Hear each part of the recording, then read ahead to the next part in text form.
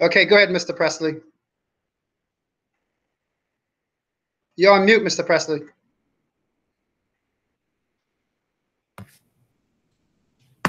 Now off mute. Good evening. I'd like to call this meeting to order. Let's start off with the Pledge of Allegiance.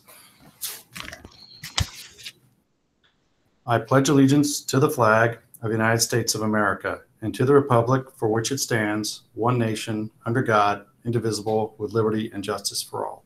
Please take your seats. We have 6 board members here. Mrs. Rajat, I believe, will be joining shortly. That's the only announcements from me. Let's start off. Bob, I'm here. Oh, we're now at 7. Thank you very much, Christina. Yeah, I've been here. Okay, thank you. We now have 7, and at this point, this is a different meeting because it is time for our budget hearing. And so this is something we do during the budget to allow the community time to talk about it and share their perspective. I'll read the standard language. This is an opportunity for district residents to ask questions or share comments about the proposed 2020-2021 budget. Because this meeting is being held remotely, if you are a district resident, please send questions and comments via boe@shenschools.org. I'll say that again, boe@shenschools.org. All questions, comments come into the Public Information Officer and are shared with the Board President, Superintendent, and the Assistant Superintendent for Finance. Questions related to the proposed budget will be answered after the presentation. Any other questions will be relayed to the BOE President Superintendent for response within the next 2 business days. Any questions? Okay, so at this point, we'll move towards the budget hearing. Are there any comments or questions on this? So, Mr. Presley, you want me to go ahead? Certainly, go ahead, please. So at this point, I'll share my screen. Please allow me to go into present mode.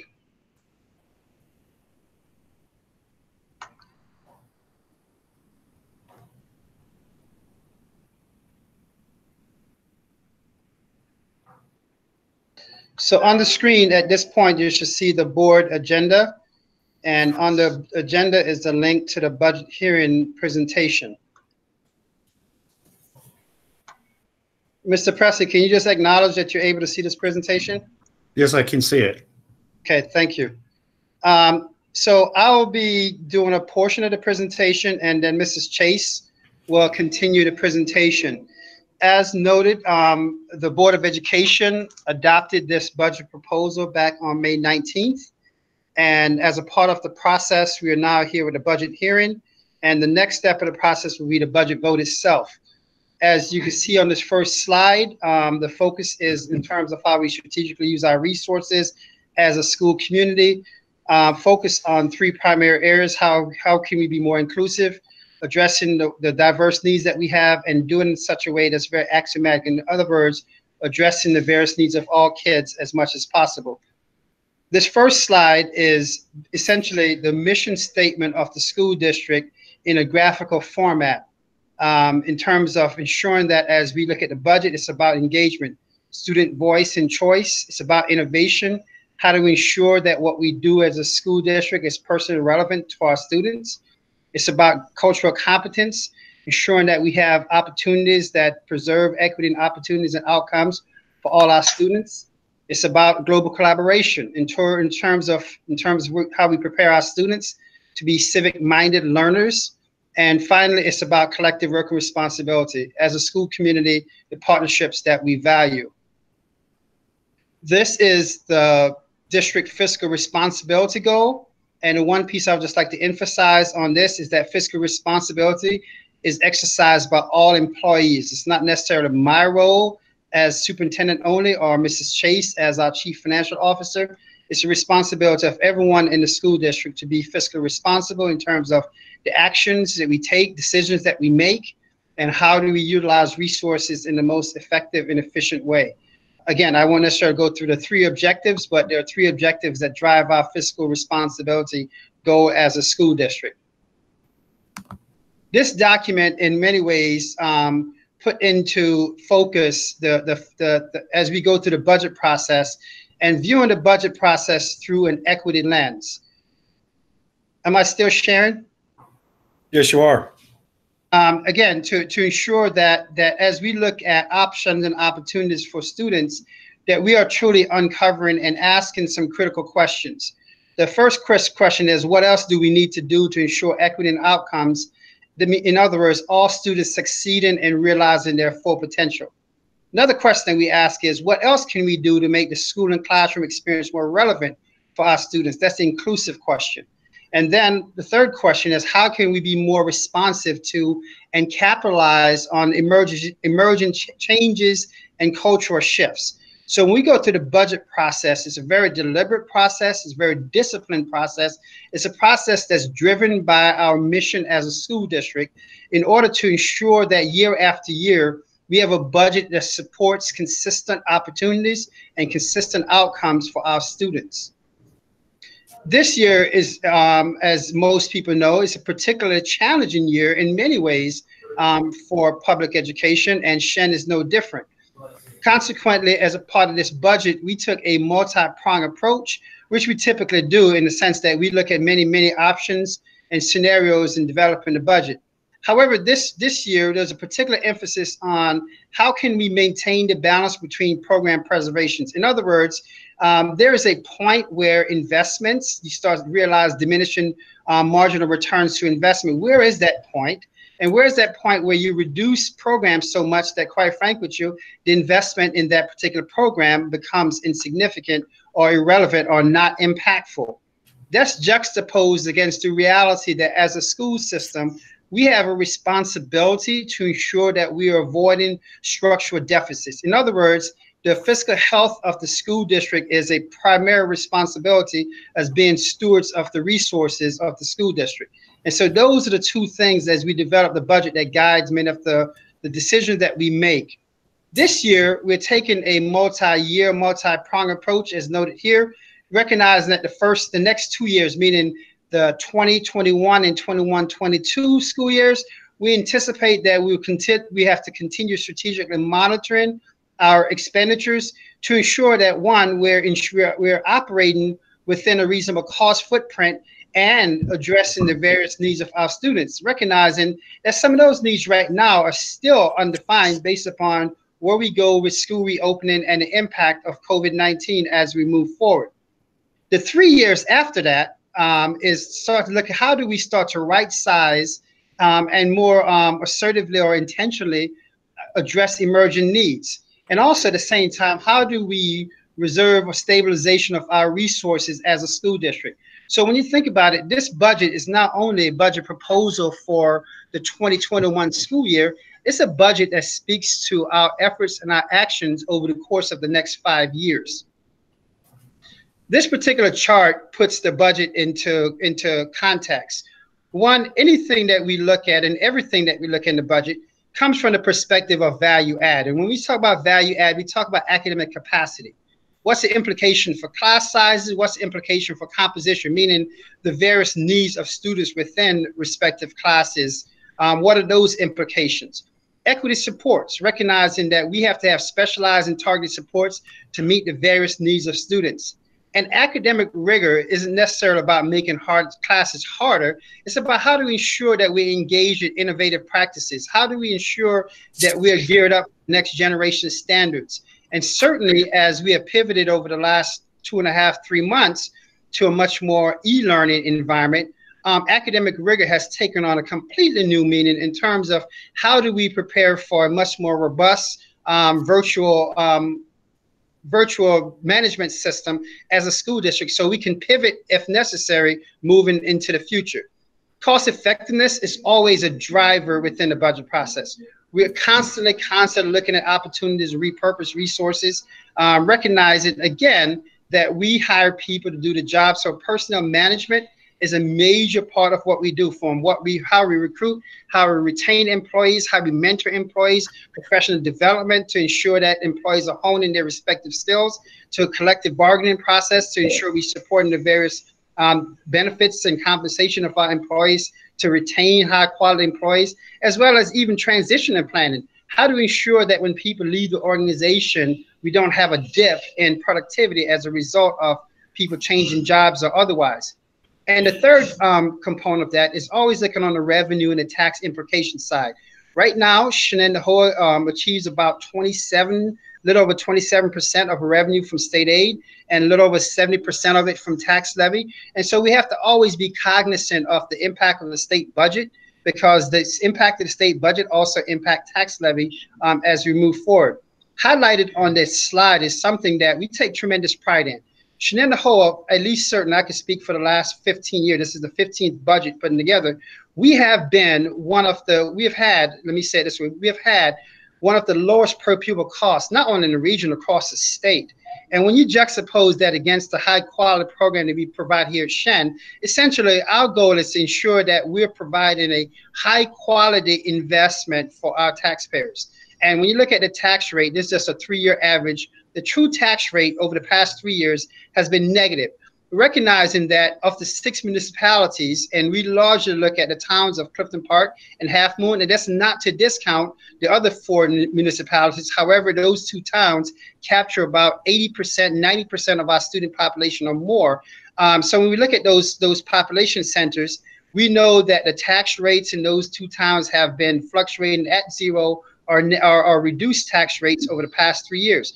However, there are exceptions. The town of Boston is an exception to that because of some reevaluation that the town has underwent over the past several years. And even with that the case, those tax growth has been, quite frankly with you, pretty minimal or fluctuating around 1.5% over those years. And so again, we pride ourselves in being very cost effective in terms of how we use the resources granted to us, be it state resources or local resources.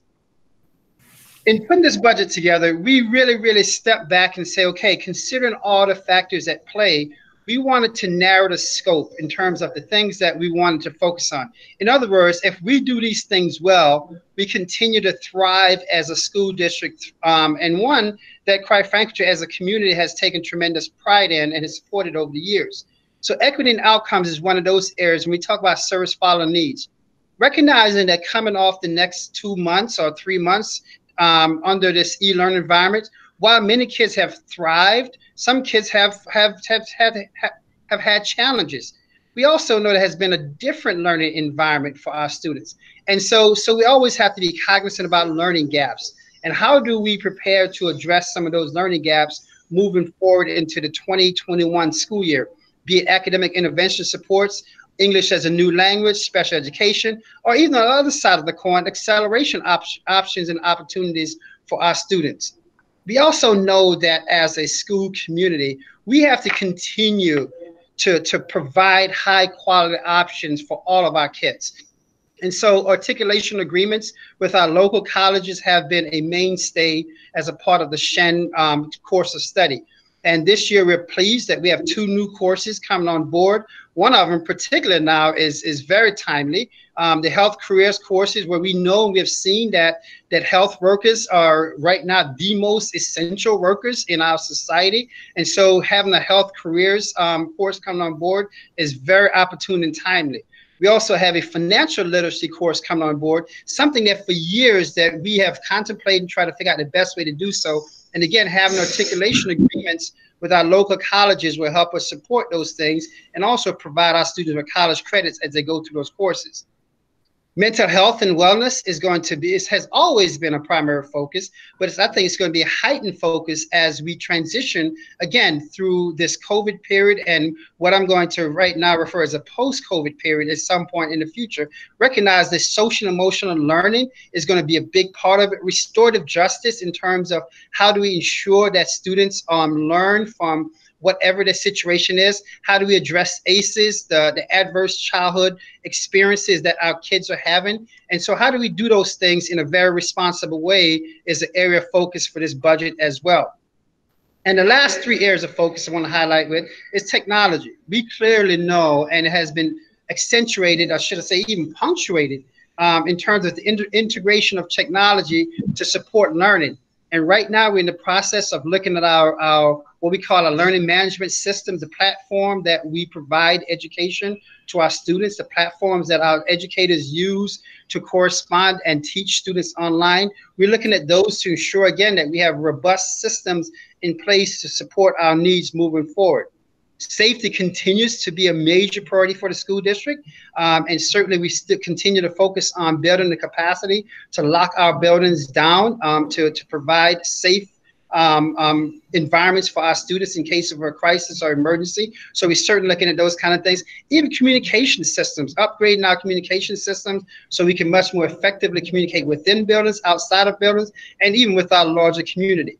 And operation and maintenance, certainly one of those areas that we know that as a large system, we have to constantly focus on ensuring that our buildings are at peak performance. And even right now, we're in the process of looking at our HVAC system and thinking about how do those systems function, particularly as we transition to preparing for the transition of students and staff coming back to buildings. What's the HVAC model under a COVID situation versus a pre-COVID situation? So we're in the process now of working with various contractors to answer some of those same questions that industries across the nation are dealing with, and we're looking at those things as well from an operation and maintenance perspective. So I share those things with you because oftentimes people think about the budget. They only think about the budget from a dollar and cents. We start the budget process from the recognition of our needs and how do we best address those various needs as a system in a very responsible way. So at this point, I'm going to ask Kathy Chase, who's our Chief Financial Officer, to pick up and go through some of the numbers, so to speak, so people have an appreciation of the steps that we have taken to provide what we think is a very reasonable and responsible budget to the public. Thank you, Dr. Robinson. So one of the big areas that we often find a savings for the district every year is what we call breakage. And that's the difference between retiring teachers going out on top step and new hire teachers coming in on lower steps.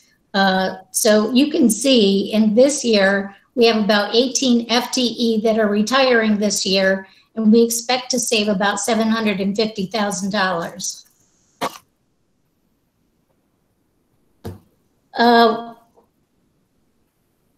We also tried to right size through restructuring as positions become vacant. It gives us an opportunity to look at the situation differently. Do we need that position? Do we need it in the same way? Do we need 3 positions or do we need 1 position? And we look at this across the board to see whether or not we can delay hiring, whether we need to rehire at all, and is that where we really need to put our resources at that point in time? So this year, as we were planning the budget, we saw opportunity to reduce, based on vacancies, 11.55 FTE, again, for around $750,000.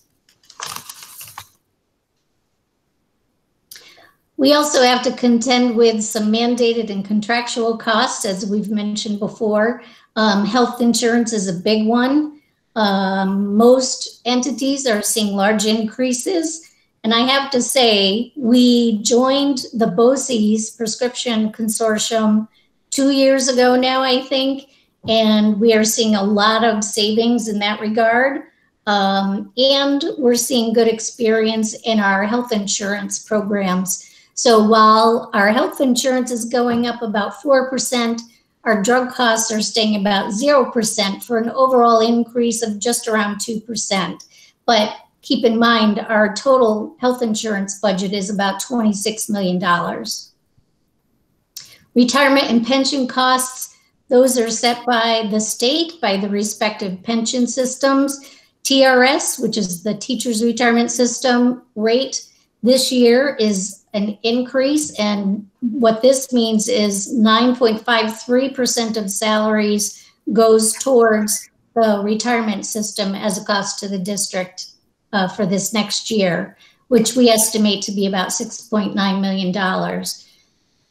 For the non-instructional staff employees retirement system, we're expecting a 14.6% contribution rate for all salaries, non-instructional, and that will total about $4.5 million. And we also have to contend with all of the contractual stipulations of all of our bargaining unit contracts. This year, we had hoped to bargain and have a new contract for CSEA beginning July 1 of this year. Given the situation that's gone on, we have reached an agreement to extend the contract 1 year so that we can spend the appropriate time negotiating the contract for the coming years.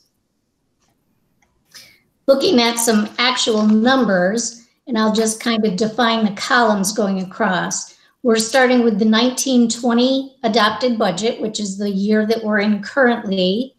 We add any of the operational adds and deducts, and by that I mean contractual stipulations, increases in some of our vendor contracts, all of those givens that if we did nothing, that's going to be the cost for this next year. That gets us to the adjusted budget for 2021. Then we have some net strategic adds and deducts, which includes a lot of the things that we just talked about, both myself and Dr. Robinson. And then we come up with our projected budget. And then you can also see the percentage of the total budget as well. So you can see operationally, just as example, instructional salaries are going to go up $3 million this next year. Through our strategic adds and deducts, again, some of the repurposing and the breakage we just spoke about, we were able to show a deduction of over $1 million, which brings us to the total instructional budget of $64.4 million. Administrative salaries, same thing. You'll see that's about 3.28% of the budget. Non-instructional, same thing. We do have some reductions in the non-instructional area. In fact, we decided to eliminate 2 positions that were vacant and recreate 1 that will actually provide us more capacity to oversee crews in the evening. So, so that takes care of all of our salaries. You can see that's well over 50%. And with our benefits included, that will ultimately total about 85% of our total budget. On the equipment line, basically here we reallocated some equipment monies from the Future Ready grants to classroom facelifts this next year. So while it looks like we're reducing equipment, we're actually reclassifying in another line. Contractual and other costs, you'll see went up somewhat.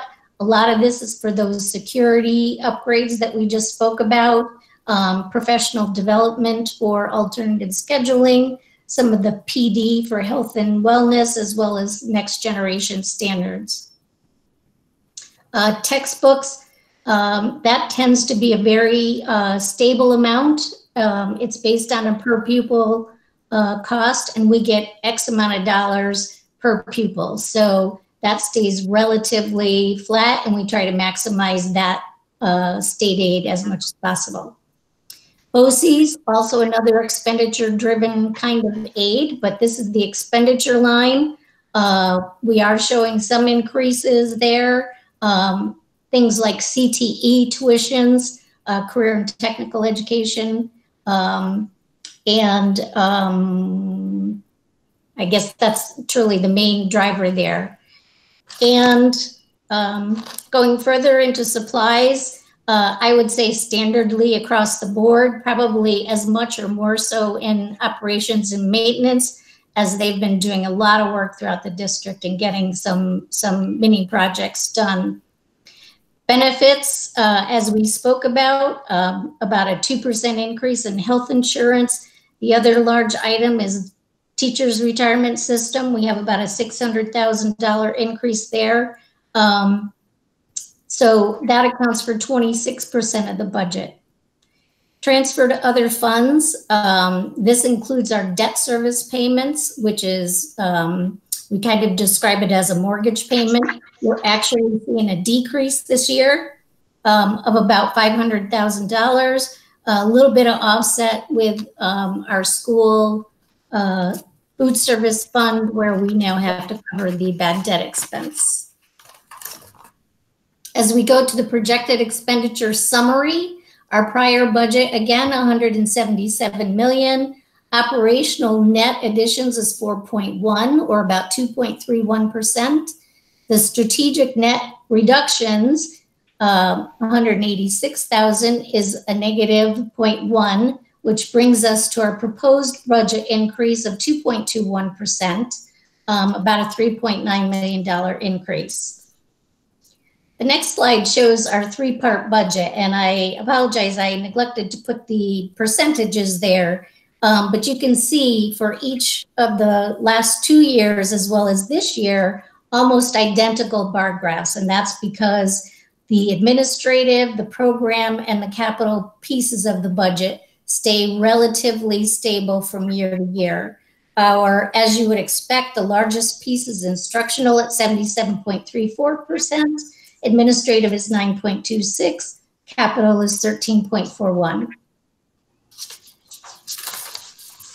As we look at the 5-year budget trend, again, you can see very stable, very flat. It's usually within that 2.1 or 2.2% range. I was actually shocked when we ended up with 2.19 2 years in a row. That was not deliberate, but very stable across the years. As we look at the state aid, as you know, we had hoped to get some updated state aid numbers from the governor, which we did not after they did the look back period in April. So we are taking the proposed state aid that was received on April 1st from the governor at that point in time. State aid, you can see foundation aid increased very little, which that's generally the area that we expect to see an increase each year. In fact, if the foundation aid formula was driving this number, we would see a much larger increase as that has not run in several years now.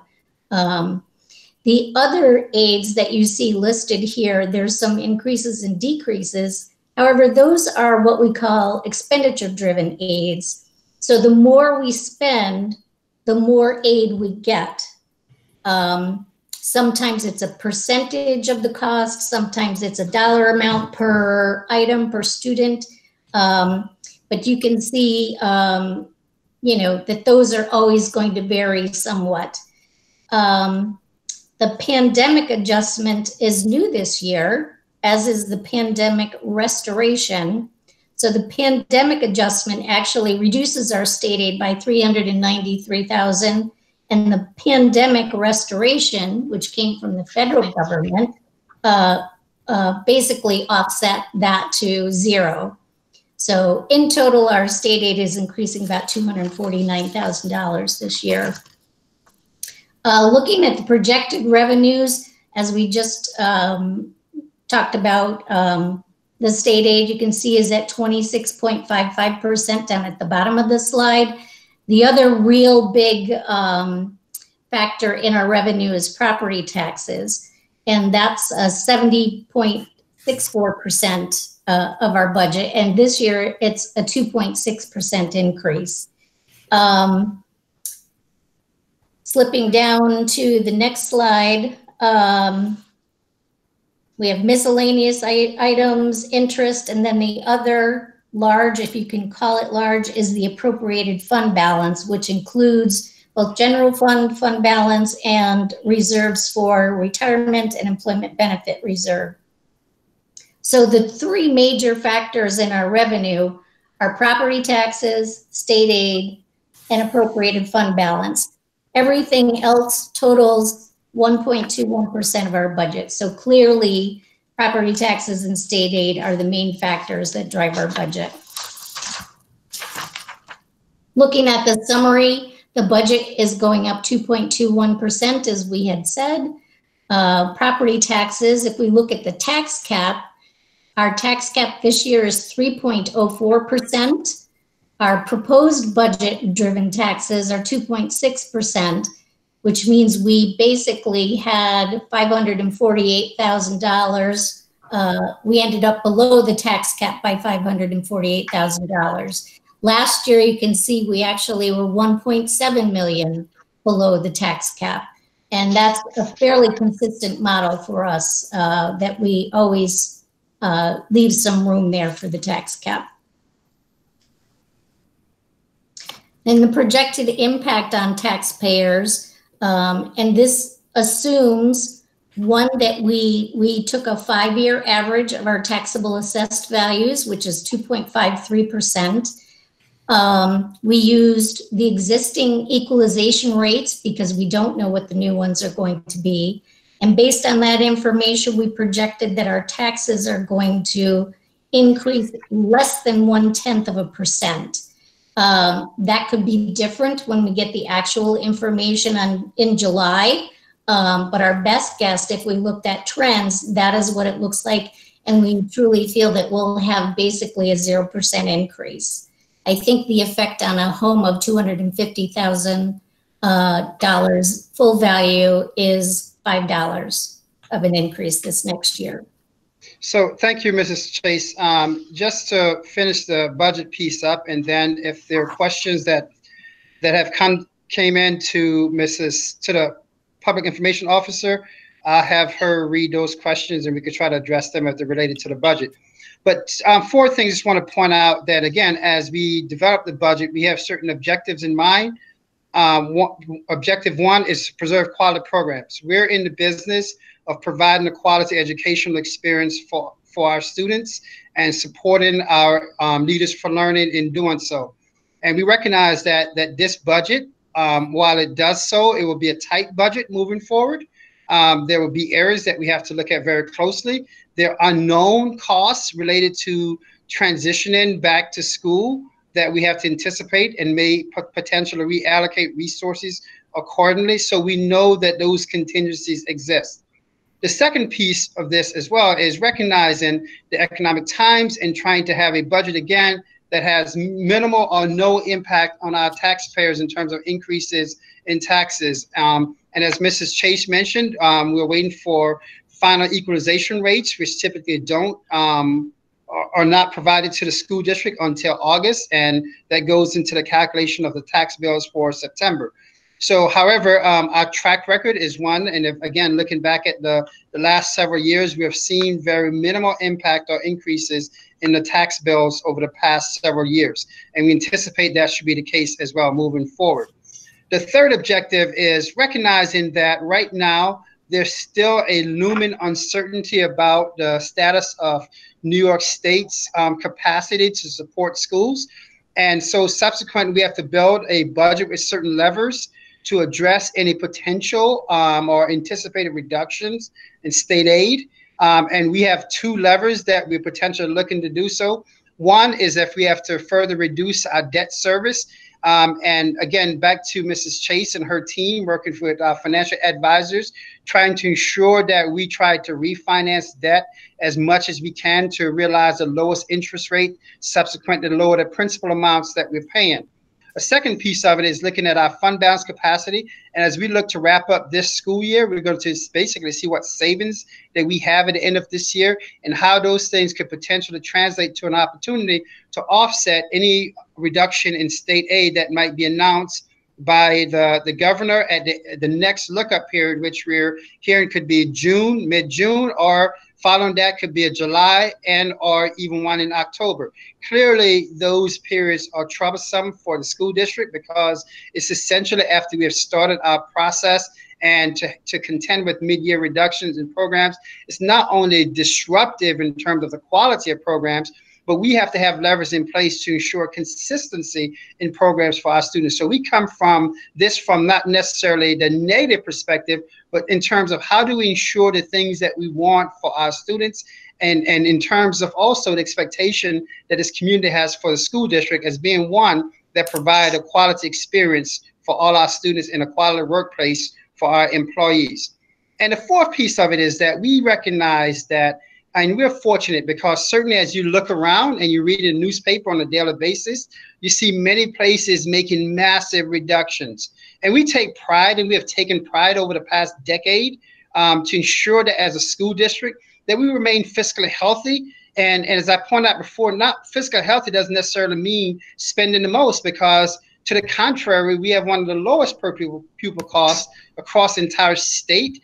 And yet we provide some of the best programming across the entire state. So fiscal healthy is trying to balance all those type things and recognizing that the ripple effects, the fiscal effects can actually be for the next several years, as I pointed out before. So we're taking that very multi-year perspective as we develop this budget. And the last slide before I asked if there were any questions that came in through the BOE address is remind people that there are 4 propositions on the June 9th vote. The first proposition, number 1, is a proposed budget of $181,657,429. The second proposition is the bus and maintenance purchase. We have a very aggressive and very intentional bus replacement cycle. To put things in perspective, we have about 208 buses that's on the road at any given time, traveling over, I think over a little bit, almost 2 million miles, transporting between in-district, out-of-district, private placements, about 13,000 students. So it's a major, major operation in terms of transporting of students. And so certainly bus replacement is a significant portion of that. And we've been very consistent with this practice over the years to ensure that our fleet is always at a high rate of passage in terms of DOT pass rates of our inspections. And we take tremendous pride on the leadership of Al Karam in doing so. And then the third proposition is the Board of Education seats. We have 2 seats, 3-year terms. 2 incumbents, Mrs. Hoffman and Mrs. Miller, are running again. And we also have 5 other individuals running for the Board of Education as well. And I've asked Mrs. DeFisciani if we actually had that information prepared. We're in the process of putting a bio together of those candidates so we can have those candidates ready. But if not, we will certainly post that bio on the website in short order so the public is aware of the candidates that's running for the Board of Education. But for purposes of tonight, I'll just say the names. We have Mr. Daryl Giannetti, Mrs. Jennifer Gleason, Mrs. Lacey Griffin Broth, Mrs. Naomi Hoffman, Mr. Brian Kissel, Mrs. Gusta Miller, and Mr. Thomas Templeton. Again, we have 2 incumbents running and 5 others running in competition for the 2 seats on the Board of Education. So at this point, I will pause and stop sharing and go back to the screen and turn over to Mr. Presley to see if there are any questions from our Public Information Officer that we need to address. Okay. Right now, I don't see any questions that have come in. I have received an email, I think, last week from in the community that wanted to share their perspective. I think Mrs. DeFisciani may have received a question. Yeah, Okay. we have 5 questions. Okay, let's go with those. And I just wanted to comment on, I'm just waiting to hear back from 2 board candidates on their bios. Hopefully I can get it posted tomorrow. Okay, so the first question comes from Francois Paget of 11 Carpenter Way, Clifton Park, New York. He says, "Dear members of the board, questions on the budget proposal for 2021. I am very concerned with the Program for Students with Disabilities, account number 2250 in the budget. In 2019-20 budget, that account was increased by a meager 1/3 of 1% compared to the prior year. Students with disabilities have seen the impact with a reduction in services, especially in the transition from middle school to high school. For example, a student with a disability impacting the ability to learn spelling will not be taught, tested, or graded in spelling, not even once per quarter. This is disturbing from an academic standpoint and is probably not even meeting the minimum required by the Individuals with Disabilities Education Act, IDEA. My question for the board, what is the percentage increase in the budget for the Program for Students with Disabilities in the 2020-21 budget proposal? Will the budget be sufficient to provide the needed services? Thank you for your work in these challenging times." Mr. Presser, do you want me to address that question? Please do so. So the answer is yes. We actually spent a lot of time looking at special education services. Special education services are driven by IEP determinations. And this spring, while we were in an e-learning environment, the CSC process was very, very vigorous online process. Hundreds of CSC meetings took place to ensure, again, that we are addressing the various needs of students with disabilities.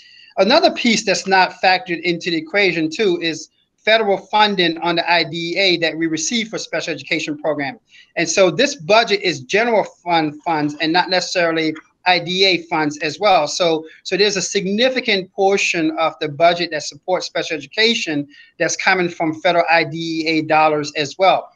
So when we look at the budget, as we noted before, one of our primary tenets is service follow needs, and we recognize that it's our obligation to meet the needs of all students, in particular obligation to meet the IEP needs of students. As a portion of that question was asked, it was more of a service delivery question. And at some point, I would certainly ask Mrs. Smilod to have a follow-up if necessary with the parent or the person who submitted that question in terms of the program piece. But from a budgetary piece, I would absolutely say with confidence that we address the needs. In fact, quite frank with you, one of the things Shen has a reputation for is, in fact, providing quality program where we actually have people move into the district for the programs that we offer our students. And we have some unique programs in the district that's not offered any place at all locally. So we take tremendous pride in trying to address the needs of our students, recognizing that there could be differences of opinions or even differences in approaches and how those needs are met. But from a budgetary perspective, very confident that we can meet the needs of our students.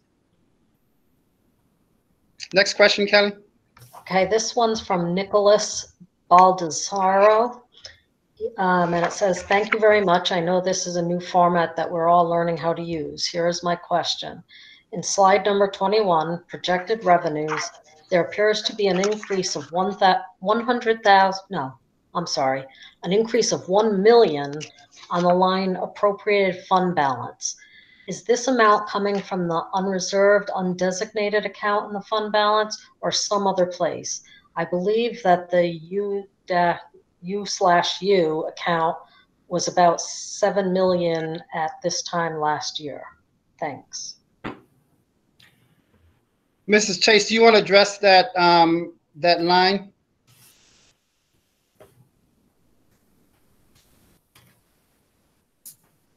Yes, as I'm looking at the PowerPoint, I am seeing that there is a math error there. In total, our increase is 3.9 million. The bulk of that comes from real property taxes of 3.2 million. State aid increases 2.49 and 400,000 in interest. So the 1 million you see increasing appropriated fund balance is not correct. So the total is correct, but the numbers didn't change from one to the next. Correct. That's correct, the bottom line total. Correct. And he also asked, is that amount coming from unreserved, undesignated account? So to address that question, the state of New York allows school district to carry over what they call 4% unappropriated fund balance. For years, Shen has been below that 4%. And we look at that very carefully in terms of how much we contribute to the general fund as well as how much we contribute to various reserves. And this is a perfect example of one. Several years ago, the state of New York allowed the establishment of a TRS reserve, teacher retirement reserve. And as a district, we slowly started contributing to that reserve. And it's ideal because we anticipate some of those costs, not only for the coming year, but for the future years, because of the stock market impact, could see a significant increase. And what we don't want to have a situation is that we're cutting programming services for our students because we have to pay for external or mandated increases as a result of, again, be it this case, market fluctuations. So we monitor reserves very carefully. At the end of the year, we will do so. A presentation goes to the board after the the school budget is audited by auditors, and that presentation goes to the board. And at that point, we make decisions about reappropriation of any fund balances. So as a part of this whole budget process, yes, we look at the fund balance as almost as a lever to one, mitigate taxes, two, to provide the district opportunities to address uncertainties such as what we're dealing right now, as well as the huge looming uncertainty of the potential reduction in state aid in the future coming weeks and months as well. But still, we have an obligation to remain at or below that 4% unappropriated fund balance amount, which we will. Okay, the next one is from Daryl Gianetti. And it says, comment on the proposed budget for public hearing tonight, May 26th. The Shen District has done an outstanding financial job over the past several years since the last fiscal crisis. Our reserves, both restricted and unreserved, have grown due to excellent budget control. Saving our tax dollars is very important in providing financial stability. We have accomplished this and at the same time provided an excellent education for our students. This year's budget, like those in the past, should be passed. I believe the taxpayers should approve, and I support a yes vote. However, this current budget, which is already at the printer and on the ballots, should have done more to help the taxpayer. Our current economic crisis has hit every taxpayer. Due to our strong financial position, I believe more of our savings from the fund balance should have been used to mitigate the tax increase. Daryl Gianetti. And Mr. Press, I do mind I'll address that again. One of the tricky things that we have with this budget, in past years, our school budgets were based upon an approved state budget. Yes, the state of New York approved a budget on 4/1. However, that approval came with the notion that the state will have 4 look-back periods that spread out over several months, therefore placing the district in a very precarious position. And the last thing that we want to do is to say to the taxpayers, this is a budget, this is a potential tax impact. 2-3 months down the road, we hear a significant downturn in state support, and then we're saying to the taxpayers, oh, sorry, we have to increase taxes even more. One of the things that Shen has done is, quite frankly, to make the tax implication very predictable for taxpayers. And if you look back on the chart that Mrs. Chase pointed out, even the budget increases have fluctuated right around 2%, and that has also then led to a very predictable tax impact to the point where, quite frankly, people could budget for it and almost bank on their taxes being a certain thing. That's unheard of in most school districts. And so we do recognize the economic times, and a part of the responsibility we also have is how do we avoid a situation 2, 3, 4 months down the road when we hear about the potential impact or lack thereof of state aid, of not adding an undue, unexpected burden to our taxpayers. And so that's that delicate balance that we have. And so once those become known, again, we continue in that same multi-year planning sequence as we pointed out before, because we do believe that this will be a multi-year fiscal stress, not only on our residents, but also on our system. And a part of our obligation is to balance both quality service provisions while yet having a minimal impact on our taxpayers. And certainly this budget attempts to do so, but I have to tell you, the big looming question mark is what will happen with federal stimulus funds come to New York State, and what will happen to those funds if or when they come to New York State in terms of the potential impact on schools. If we hear good news, that good news will be shared with our taxpayers. That means our tax levy would actually go down. In other words, so if we hear additional state aid, we'll balance that to ensure that we are, again, spreading that in a way that's responsible in terms of tax implication, as well as ensuring the fiscal health of the school district moving forward. Okay, Mr. the next one. Well, I'd like to make some comments. I think, Dr. Robinson, you were very clear to us when this started 3 months ago about the importance of programs and people. And when we talk to members of the community, they don't want to lose their teachers. They don't want to have programs consolidated or going away for their kids, for their students. That adds a lot of value to our programs. And by not having this fund balance available, we run the risk of losing those programs. And I look at it as a straight drop in programs if we don't have these ready to go for the look back period. So that's what I think is the way I see it is that you got to keep our programs and people. Thank you. Mrs. DeFisiani? Okay, the next one is from Danielle Matthias from Boston Lake, New York. It says, hello, I have a question for tonight's budget hearing. In each of the past 5 years, the Shen District has ended their fiscal years with a surplus due to excellent fiscal control. What is the expectation for the amount of dollars that will be added to the fund balance when the school year ends on June 30th, 2020? Thank you for consideration. Again, thank you very much for that question. And even though we addressed it in a previous question, I'll address it again. The first constraint is the 4% limitation that we have as a school district. We certainly look to do that. The second piece of it, we'll also look at what reserves we need to shore up. And just to give an example of one, tax certiorari claims is a constant piece for the school district. For people who don't understand what tax certiorari claims are, I often say if you ride down Route 9 and 146, most of those businesses on an annual basis file to get their tax levies assessments reduced over the years. And quite frankly with you, we anticipate that we're going to see some of that as a result of lower sales volume in some of those businesses. And so again, as Shen as a school system, and I just want to emphasize this point, oftentimes people think of Shen only as a place that provides educational resources for our students. But we're a business. We have to ensure that we manage resources in such a way that we anticipate potential liabilities. We manage resources in such a way that we anticipate potential pinch points in our revenues, so that not only it's not about just being viable, it's about ensuring, as Mr. Preston just alluded to, that year after year we provide a consistent quality experience for our students.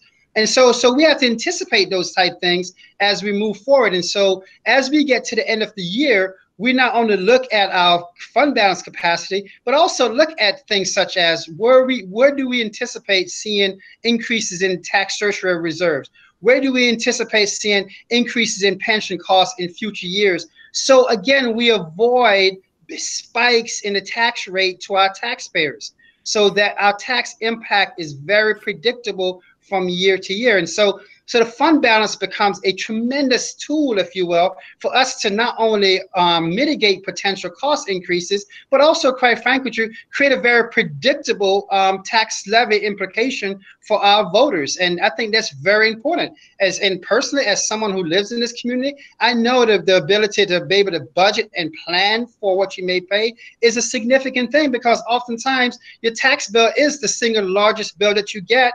But when you put in the largest scheme of things, it's not the largest bill that you pay over the course of the year, but it's the largest single bill that you get. And so people need to be able to plan for that, because we have many people do tax certiorari accounts and have it as a part of their mortgage payments. And so predictability is a major part of that as well. Was that all, Mrs. DeFisiani? Nope, there's two more. Okay, Bob Brondy from Boston Lake writes, can you explain in terms of real dollars the statement in slide 25? Expenditure lever debt service in slide 25 point number 3 could contribute to deal with the anticipated reduction in state aid. Is some modification or reduction of spending on debt or debt reserve planned? The answer is yes. Potential. So we spent about right now about $10 million on debt service, and we're in the process now of looking at, because our debt service schedule is actually decreases on a decline. And so we anticipate that if we budget less for 2021, or right now it's being reduced almost by $500,000. And if we're compelled because of reduced state aid, in other words, if we get less revenue, we have to either do one of two things: increase our revenue through some other sources, and or reduce our expenditure on the other side to match with our revenue to create a balanced budget equation. And so the debt service is one of those areas, because again, and this has nothing to do with the COVID situation. They're just out of our practice over the years to ensure that, quite frankly with you, we're getting the best interest rates on our borrowing. And a lot of that also comes because the school district has a great quote unquote credit rating. So we do get great interest rates because of our fiscal responsible approach to budgeting. So we're looking at that as one of those areas that if we have to squeeze for a year, we know that 2021, 2022 should be lower than that. So it creates an opportunity for us to squeeze and not having to worry about backfilling in those future years, which is essentially a structural deficit that we would create for ourselves on that side of it. On the fund balance side, as I mentioned before, as we get to the end of the school year, as we complete the audit process in August, we have a better handle in terms of what's our fund balance capacity. And that also creates a potential, again, of if we have to infuse revenue on the other side because of a loss of state aid, the potential of doing so. So while we don't have a single number right now, we know we have the capacity for about $500,000 either way to address what we think those anticipated shortfalls will be as we move forward.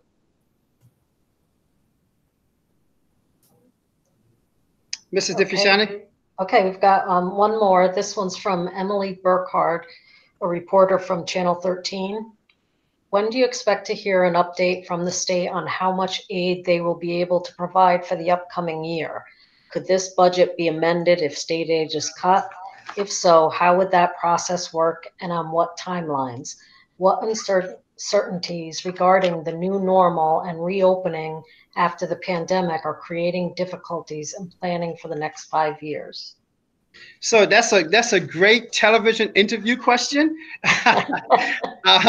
And so for the purpose of our friends in television and also for our listening audience, there are a few things actually embedded in that question.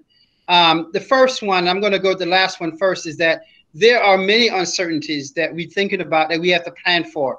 Uncertainties in terms of purchasing of PPE, personal protective equipment. Uncertainties in terms of what's the implication if we have to go to a hybrid model of school, and what's the staffing implications of those type things. So there are many uncertainties that right now we have contingencies in the sense that we know that if we have to pivot and use resources differently, we can. So, but those are significant unknowns. The first two parts of the question in terms of if something different happens with the state, the budget, the expenditure, the Board of Education and the public vote on an expenditure budget. Yes, we put the revenue side of the equation so people have confidence to know that we have the revenues to cover the expenditure costs. However, once the expenditure budget is approved by the voters, that is the expenditure budget. And so consequently, that's the reason why we try to have those levers in place so that if we're compelled to expend less than the $181 million that Mrs. Chase just outlined, do we then say, do we squeeze our debt service expenditure line more so that we're not spending as much?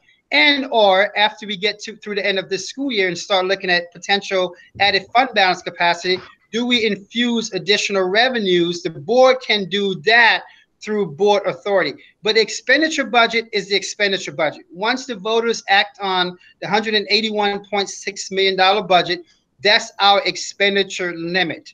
The question becomes, how much of that will we be able to expend based upon the revenue? And subsequently, that's the reason why we try to present a balanced budget, so we know that if we have $1 to spend, we have $1 in the account to cover the cost. And certainly it's not a situation where, unfortunately, sometimes people build budgets to expend more than they have in revenue. We build a budget that's based upon a balanced sequence, clearly recognizing that this year is a different year than any other years in the past, even years when we had significant financial downturn. Even in those years, we knew where the big holes were. And so therefore we were able to build bridges to cross over some of those big pitfalls. This year is still very much an uncertainty to us as we sit here on the 26th of May. And quite frankly, it could very well still be the same uncertainty on June 9th when voters go and vote on an expenditure budget as well.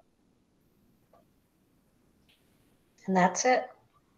Mrs. DeFisiano. Mr. Presser, I turn this back over to you, sir. I did get one of the forms a week ago by a different person. Does anybody object if I read these?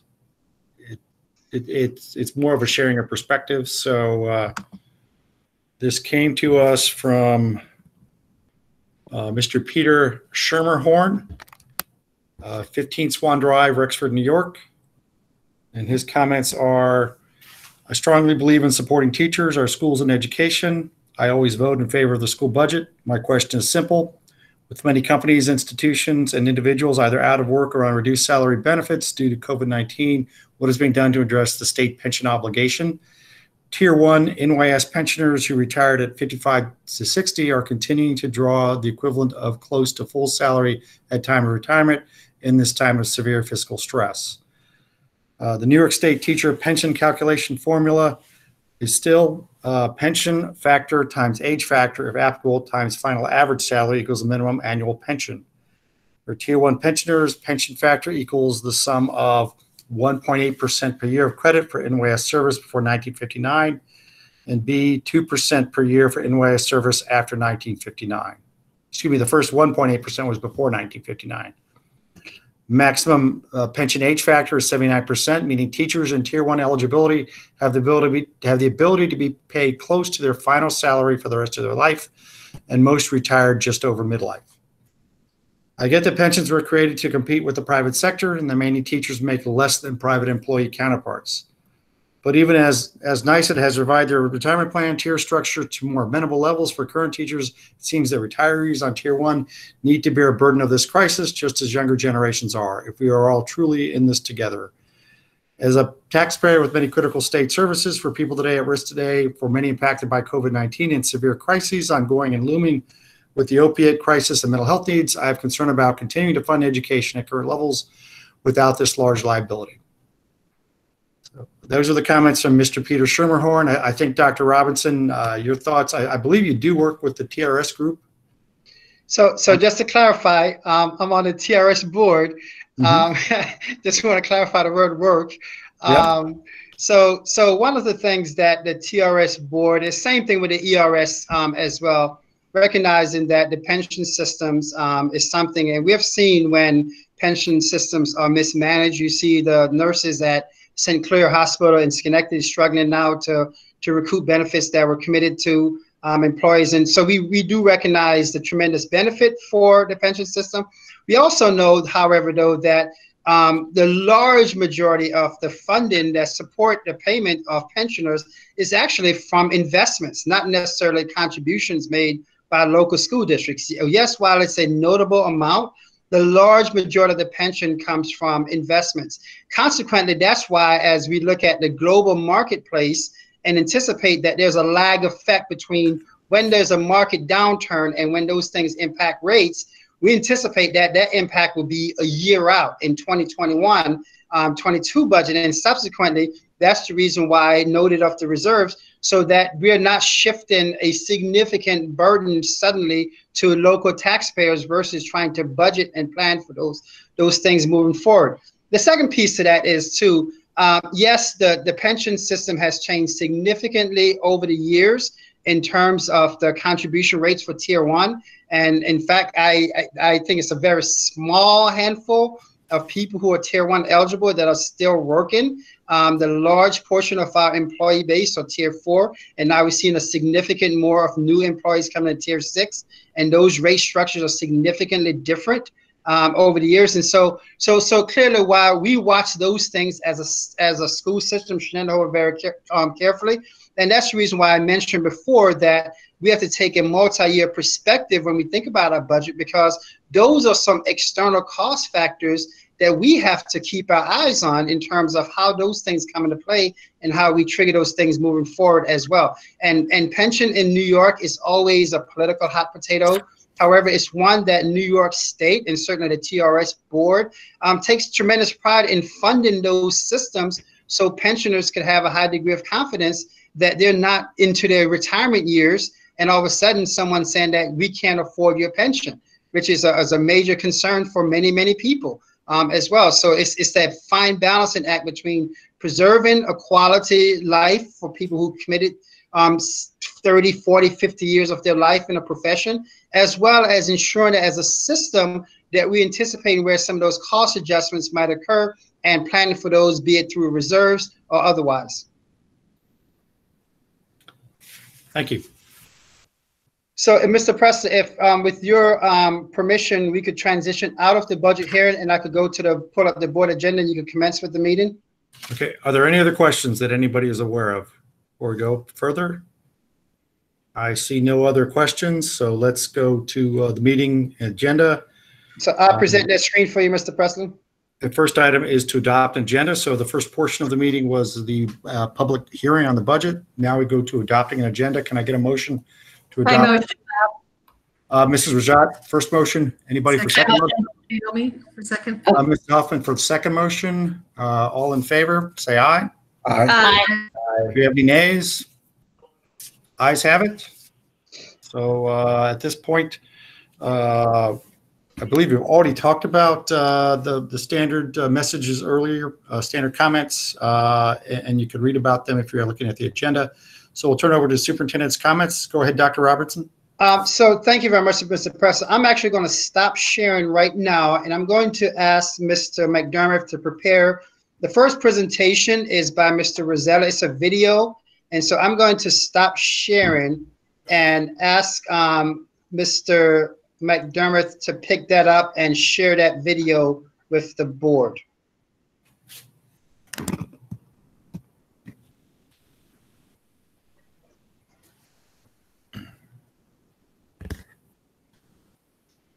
The Shenendehowa Art Department is pleased to share this presentation highlighting student achievements and work during the 2019-2020 school year. Yeah, there's no Each year, volume our over. students participate in a number of shows. Ken, there's no volume. This year's Empire State Plaza show features K-8 work from a variety of local schools. All exhibited work must be Mr. McDermott, no volume. By the Plaza's collection. It's very low, so if people can turn up their volumes.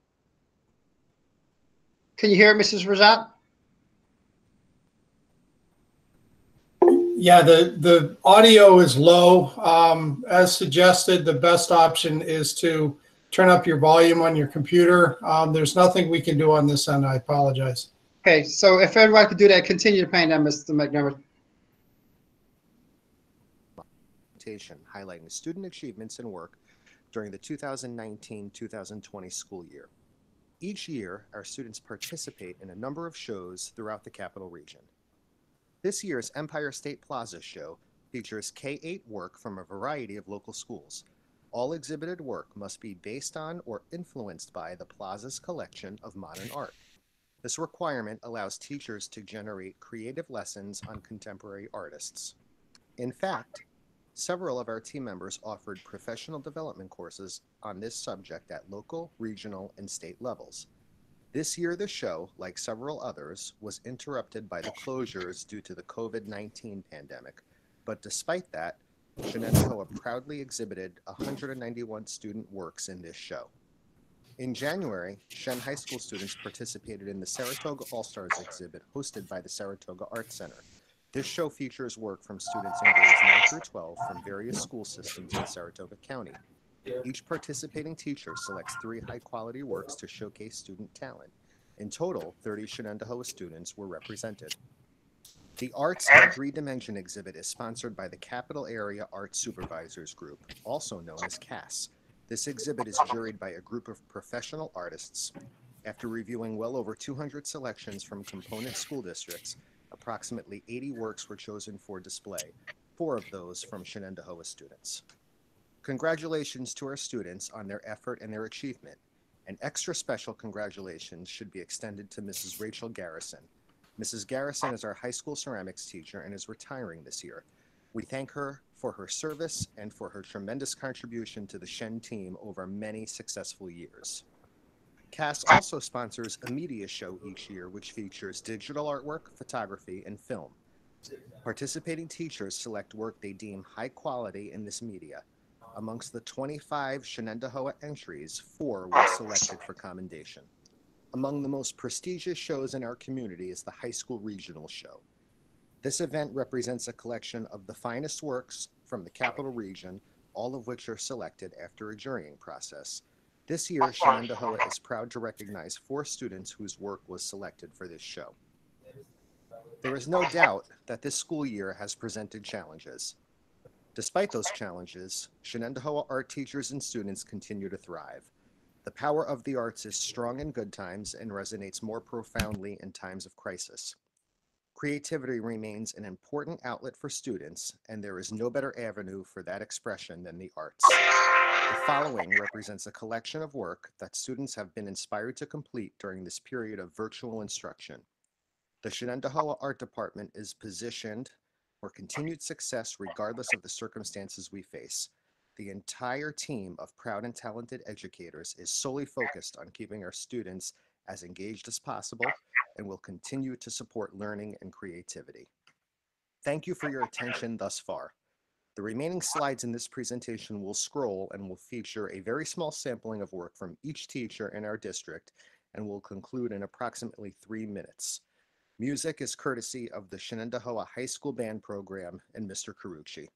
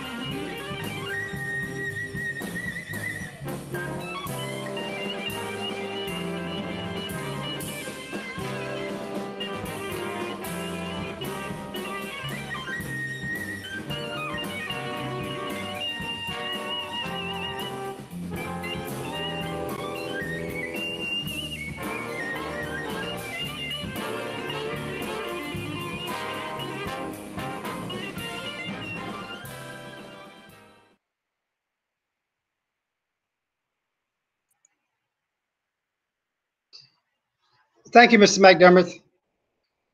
Mr. Roselli, do you want to offer any comments before we transition? Yes, thank you, Dr. Robinson. I just wanted to say thank you to you, to Dr. Wood, and to the Board of Ed and the entire community for the continued support of the arts. It was unfortunate we were not able to have our regular end-of-the-year art show, which is always a great exhibit. But hopefully that slideshow gave you a little taste of what happened during the year. And you could see that despite the challenges before us, kids are still making art in our community, and that's a great thing. And we'll be ready for next year, whatever it looks like. So thank you, and I appreciate the opportunity to speak. And congratulations to all the kids who won some awards. It was great. Thank you. Thank you, Frank. Mr. Press, want me to continue with the presentations? Yes, please continue. So our next one is actually just Mrs. Carmen. We don't have a presentation. Mrs. Carmen, come on board, talk about our character education recognition as well, and then transition to the counseling presentation, which Mrs. Carmen and Mrs. Drago would lead, and we have several of our counselors from our CAC as a part of that as well. So, Mrs. Carmen. Good evening. Thank you very much. Tonight I am presenting, we have two recipients for the Character Education Award. The first recipient is a student at the high school, Andre Kreitz. Andre has been a student in the community-based work program for 3 years. He is a paid employee of Perger Green Senior Living, and he is a paid custodian at Child Time in Clifton Park. His schedule is packed with school and work. However, every week, Andre plans his schedule around the Bountiful Backpack program. He has been an intern for the program for a few years now. He gives up all free time to be there when a shipment arrives to help Tracy with cleaning and disinfecting and to be the cog of the delivery system on Thursdays. He is known as the puzzle master when he packs volunteers' trunks on Thursdays. He's able to fit the entire school's bounty into a Prius. If he is absent on a Thursday, volunteers ask, where is he? They miss him desperately. Andres exits Shenendehowa's this year, and he has already asked how he can give to this program in his adult life. He is a true asset, and we will truly miss him next year. And Andre is on the line with us right now, with his family. So if we could just... Mr. Presley, you want to offer some comments, Sir Andres?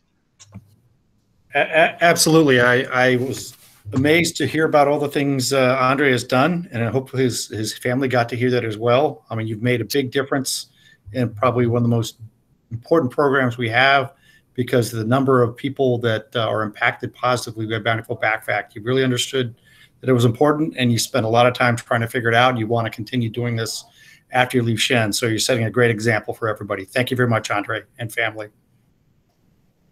Thank you. We do have another student that we are recognizing, but we're going to hold off on that one. Unfortunately, they are sick.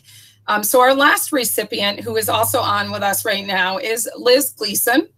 Liz Gleason is a recipient of the Character Education Award as well. She is a team player who goes above and beyond with her students. Liz creates a supportive, caring, and nurturing environment to ensure academic success for her students. Aside from being an extremely hardworking educator, Liz Gleason is a leader in our community. She leads a service organization at Scano Elementary called ECHO. Everyone can help others. She leads a service organization at Many have all benefited from her caring and compassionate example. She has shown the kids how to support one another and their community. She is always encouraging and leading with her heart. Her club was so popular that she had to extend her hours to make it fair and provide the opportunity for all kids who are looking to participate. She inspires every one of those kids to be kind, compassionate, and go the extra mile to recognize the people in their own community as well as their needs. Her optimism and ambitious nature inspires all those around her to make the school and community a better place. For the past several years, her ECHO Club students have made posters for annual Red Cross blood drives, collected and organized countless boxes of food for the needy, engaged Scano students and staff in spirit weeks, and so much more. Liz also organizes a therapy dog program that creates a no judgment zone for struggling readers. What doesn't Liz do? She's such an asset to our district.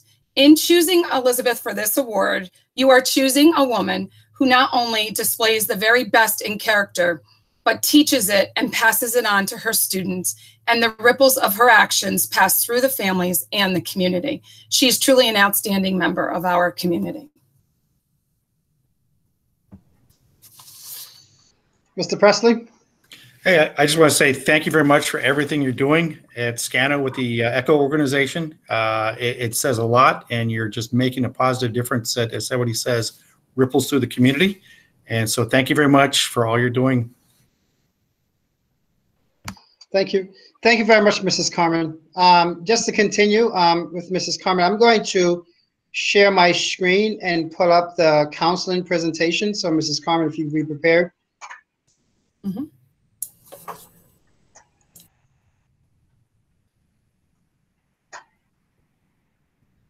While Dr. Robinson is pulling that up, I also want to make note that Ron Agustinoni, the principal of the high school, is presenting with myself, Kathleen Drago, and we have a few counselors represented from each level here tonight. We want to thank the Board of Education, Dr. Robinson and Dr. Wood, for having us here tonight.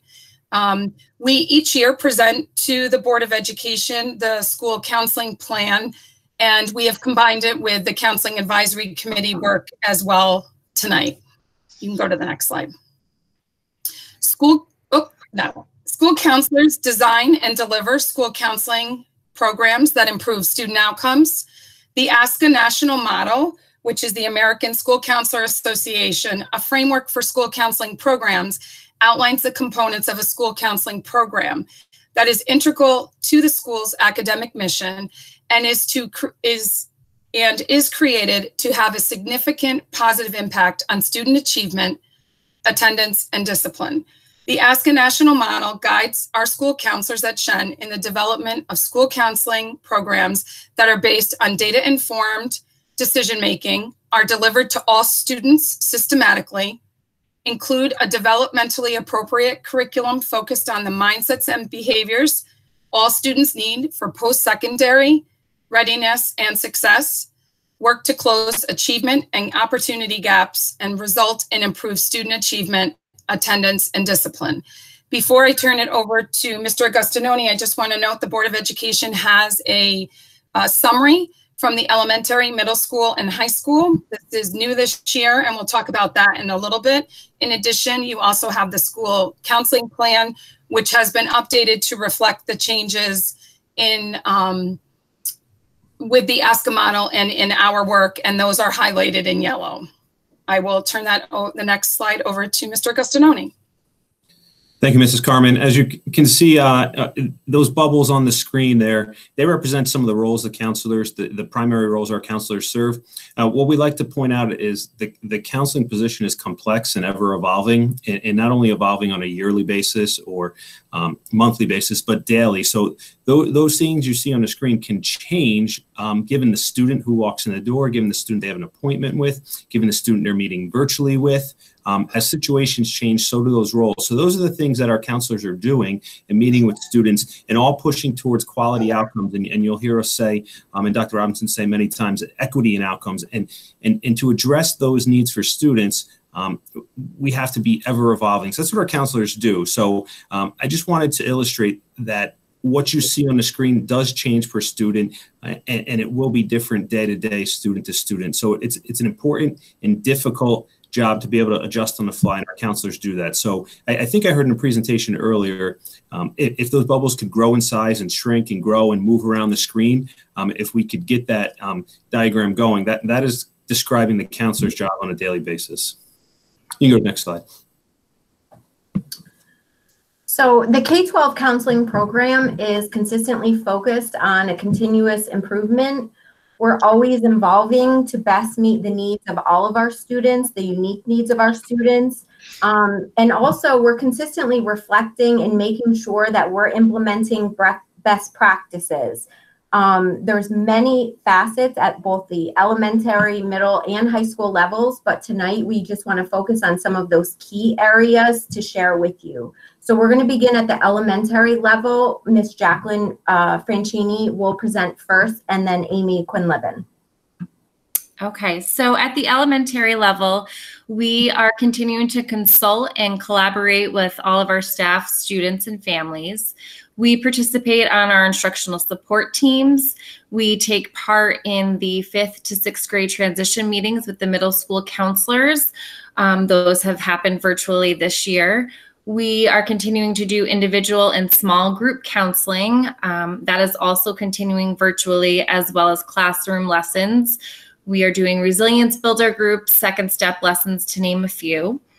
For the career college exploration lessons, this unit is typically taking place in May. So with the distant learning, we have had to make a few tweaks with that. So this year we are hosting a virtual career spirit week next week, where we're having students dress up each day just to kind of get them thinking about career and college readiness. And we are also including career awareness lessons in our 4th and 5th grade Google Classrooms. Now I'm going to turn it over to Amy Quinlivan for the social and emotional learning. Okay, thanks, Jackie. So another one of the key areas that we talk about in elementary school counseling is the social emotional learning aspect. All elementary counselors provide classroom lessons in grades K through 5 on a variety of topics. Through programs like Jackie mentioned, such as Second Step, we address the 5 competencies of social emotional learning, including self-awareness, self-management, responsible decision-making, relationship, and social awareness. Covering these competencies through classroom lessons help provide a foundation to enhance a student's ability to succeed, help enables a student to meet their goals, and become a valuable member of society. As we continue in this remote learning environment, things do look different. We have small and individual counseling through Google Meet. We have virtual check-in systems. And even with these changes happening, our 3 key areas remain our concentration at this time. Now I would like to introduce Karen Simone. Hi, so for at the middle school level, focusing on our academic piece, while the middle school counselors have always met with students individually or in small groups or in larger classroom settings, this is the first year that the new Part 100 standards have come into play. So this is the first year that the school counselors are meeting at a minimum of one-on-one with all students grades 6, 7, and 8. And again, we have been doing that in the past, but this way is a more streamlined approach that we know every counselor in every building are doing these annual reviews. We're focusing in on the social emotional piece, the academic piece, and the college and career readiness piece through these meetings. We started these meetings kicking off right in September, and we've continued them through while being home. While we're home for COVID, we're still carrying on our annual reviews, just like the elementary school, whether it be through our one-on-one Google Meets. And our college and career readiness at the middle school, too, with being home, was unfortunately canceled. It was supposed to take place in March. So we decided, even though it was canceled, we were still going to do our career day, and it's being done virtually, and it's been really great. The 7th graders are hearing different presentations from different people in the community and different careers in just different areas of life, just to get them thinking about that college and career readiness. And they're being posted regularly in the counselors' Google Classrooms for the students to be able to view at any time. And it's been going so well. I do think that we'll continue to have these discussions on maybe even continuing with something like this, whether we're back to on-site learning or not. And I'm going to turn it over to Don Shea, who was going to talk more a little bit about the middle school social emotional learning. Good evening. My name is Donald Shea. I'm the 8th grade school counselor at Coda right now.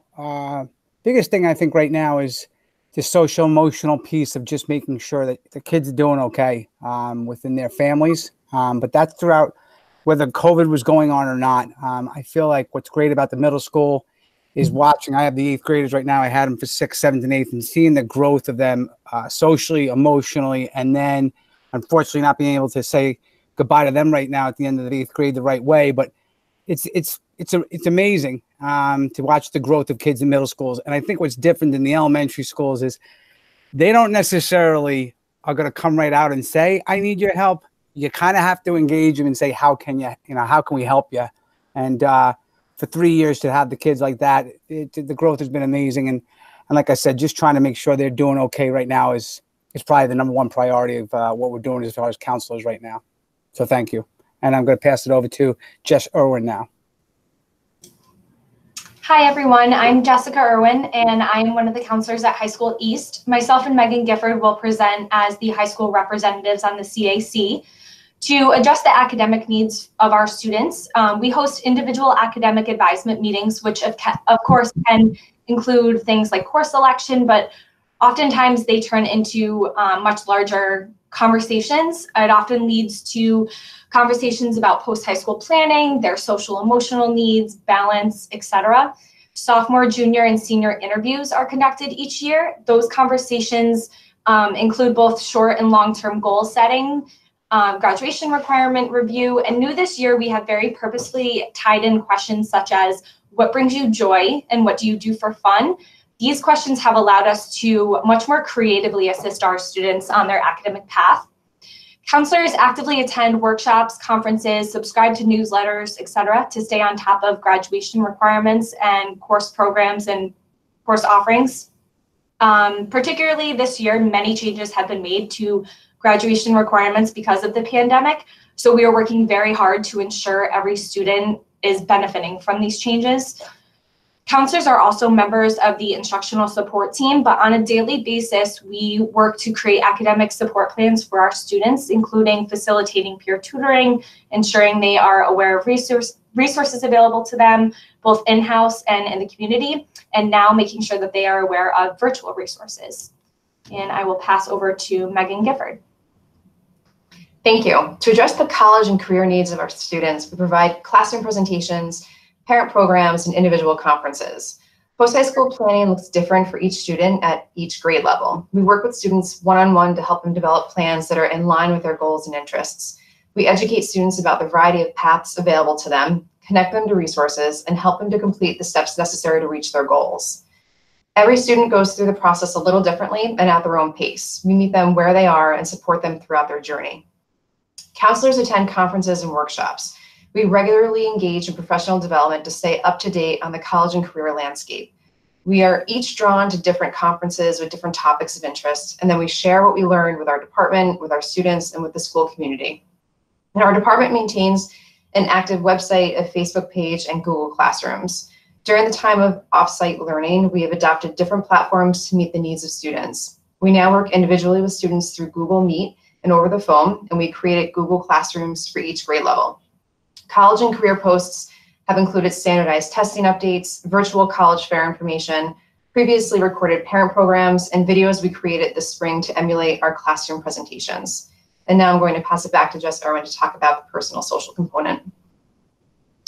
So counselors conduct personal counseling and crisis counseling to support the social and emotional needs of our students. This is an essential part of our role, and now we are finding it's more prevalent than ever. We have students we work with very regularly, but we also are responsive to students who are in crisis. Many situations include collaborating with the student support counselors, administrators, teachers, nurses, and oftentimes outside agencies. Counselors also attend conferences and workshops regarding mental health issues affecting adolescents, and then we share this information with each other, our colleagues during faculty meetings, or even just in casual conversations. Our role has really expanded due to the current situation in unimaginable ways. We are striving to support students, parents, our teaching colleagues, and overall the community at large, while also assisting in the creation of senior collaborations, scholarships, etc. And I will be passing on to Kathleen. So moving forward, our continued focus will be on remote learning, but also making sure that we're meeting the needs of our students utilizing this new platform. In addition to that, we are also going to have an increased emphasis on social emotional learning for our students. And as we all are yearning for a transition back to on-site learning and making plans for that, still uncertain what that will look like 100%, you know, we're very aware that there may be heightened anxiety from students as they do transition back to school. And our job is to really work together to create an environment for students where they feel safe and secure as they transition back to school. So that's going to be a focus as well. And now if you want to progress to the next slide, I'll pass it to Mrs. Carmen.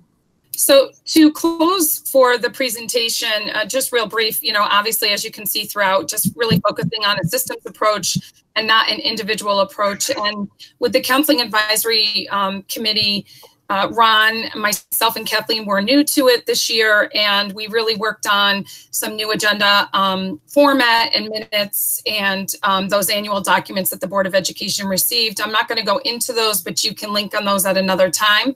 I'm going to turn it over now to Ron at this point so he can just wrap up the entire presentation. No, we just thank you for having the opportunity to present. And the goal you see there, it's important.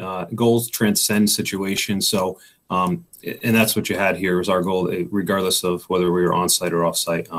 So we thank you for the opportunity to present tonight, and give it back to the Superintendent, Dr. Robinson.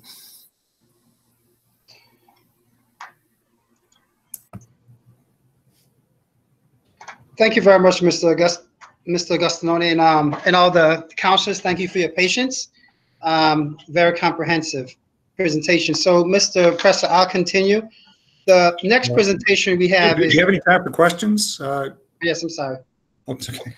I just go ahead, Bob. Can I make one? Sure. Can I just say one thing? I just want to acknowledge all the counseling staff. You guys are going above and beyond to really be on top of all of our students, and it's very, very much appreciated. I know that it's aside from what your regular jobs are, you guys are really on top of the mental health needs of some of these kids, which is on the rise. And so I appreciate all that you guys are doing for our community. So thank you. And I'd just like to echo Mrs. Miller's sentiments. She and I have had the honors to work by your side, you know, serving on the CAC, which has been a pleasure to see the growth and the work of this committee evolve over the past several years and just continue to improve, always with that motto of, you know, of excellence. And you guys do not leave any stone unturned when thinking of our students. Just again, it's a pleasure knowing that you put your knowledge behind it, you put your hearts behind it and your souls into everything. And I know I'm getting corny, but it truly means a lot. I have witnessed it as a parent myself with having 3 students that went through and the extra supports that they received. And I hear it from other parents as well. So again, thank you to all of you. And continue to do the great work. I know our students really respond to that and are in need of that. So thank you. If there's no other questions from board members, question to Mr. Agostinoni or Mrs. Drago. In the past, we used the end of year survey with the seniors. And I'm pretty sure this year it's extremely difficult to do that. But is that something you plan to use in the future when we're able to bring that forward? I thought that was very helpful to provide 1 or 2 things to really guide the discussions throughout the year. So, Mr. Agostinoni, I'm happy to answer that. We're actually revising that survey now, and that will be going out to all seniors next week. We're also going to be utilizing some of our administrative assistants in the counseling center to reach out specifically to students who do not complete the survey, just because we know that their insight is so valuable and their perspective based on their high school experience. So even though we are not on site, we will still be implementing that survey. Thank you. You're welcome. Any other questions? If not, go ahead, Dr. Robinson, for the next one. Actually, go ahead. Yeah, it just had to do with the very last slide of the presentation, reference the L population.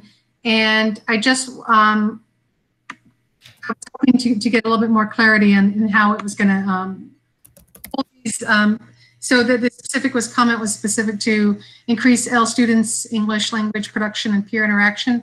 And I'm assuming it's that this goal is for the remote learning environment. And I wasn't sure if I missed this, but I was hoping that they could elaborate on that comment. I can speak to that as well. And then Mr. Agostinoni, if you wanted to. Meeting the needs of our L students was really important this year, and one of our High School West counselors began to work with members of the community and students in High School West to serve as ambassadors for our ELL students. That's something that we want to continue next year and also expand upon in High School East. Unfortunately, it didn't work out as planned as we progressed through the year and then transitioned to distance learning. But there was a lot of great ideas that were generated on things we could do to better create an environment that was welcoming to all of our students. And then Ron, I think you wanted to say something as well, but that was definitely an area of focus for next year. Yeah, I was just going to point out, thank you, Kathleen, you said it just about all of it, just pointing out that it's also a K-12 kind of go and the role counselors play in with our Ls when they come in. A lot of times they, along with the ENL teacher, they are the point people for the family. So making that a goal and consolidating resources, having conversations around it is really important to our counselors and important to our students and in our community. Also, if I can just add quickly, I'd be remiss if I didn't, that Sarah Chaffee was very instrumental in working with our counselors and myself in trying to create documents and resources online for our ELL students and their families, because we're able to utilize translators when we have new students come into the district, but then sometimes we found ourselves at a disadvantage once the student was in our building and having resources and being able to work with those students. So she was really helpful in trying to help us update documents and ways, mechanisms, I guess I should say, in communicating with families. Thank you. Excuse me, any other questions from the board? Okay, if not, Dr. Robinson, thank you very much. And I think we can move on to the next topic. Thanks, Mr. Preston. So again, I'm going to, this is a video presentation. So I'm going to have Mr. McDermott cue up the library video. And again, I'm asking people if you turn off your microphones so we can avoid the background feedback.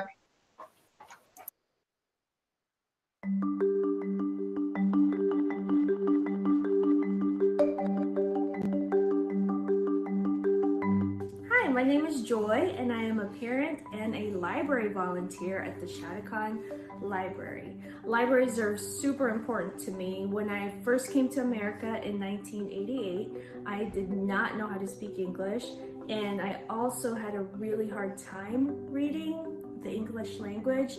And my teacher actually introduced me to a public library, and it just opened up a whole new world for me. And I think it's wonderful because when I go to the Shenendehowa Library, I know Mrs. Checkmakis always has like a bunch of new books out. She is super open and helpful to all the kids that come in, and very, very good at recommending new books. And so it just fills me with joy whenever I go visit the Shenendehowa Library. Also, this is my son Jude. Hi. And Seth. Hi. And I love all the makerspace things. And also, it's a place for my class for when we do our newspaper. The best thing I like about the library is the books.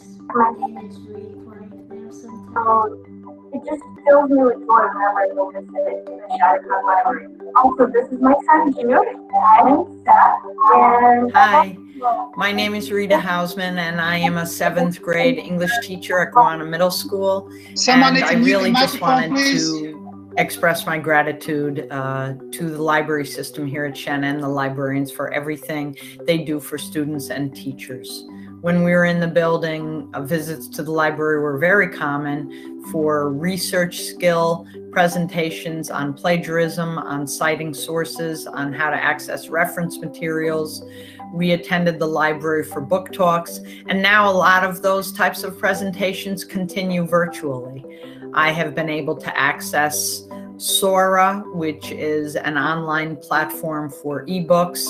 Thanks to the librarians, we can access Scribd. My students and I will have questions regarding books or, again, reference materials, and the librarians are able to offer those resources to us. And honestly, just the connection between libraries and the connection to the Clifton Park Library community, author visits, and ultimately, the library is a safe place for kids. It is a place of refuge, and especially for middle school, that matters.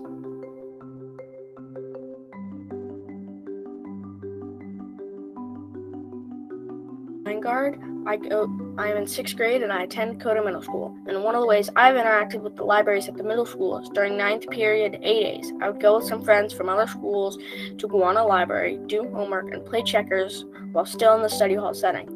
Another way I've interacted with the library is giving back to my elementary school by helping out at the library at Scano by shelving and checking in books on Friday mornings. One of my most favorite moments with Mrs. Kirby is the Battle of the Books, reading and getting to compete with my friends.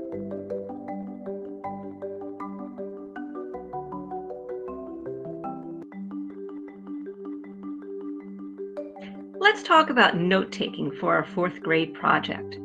To do this, you're going to need your note-taking sheet. And on the note-taking sheet, you'll put your name and your topic. Librarians wear many hats, such as resource curator, technology expert, event planner, and reading advocates, equity champions, program managers, and so many more. For school librarians, there is no greater hat to wear than that of the teacher.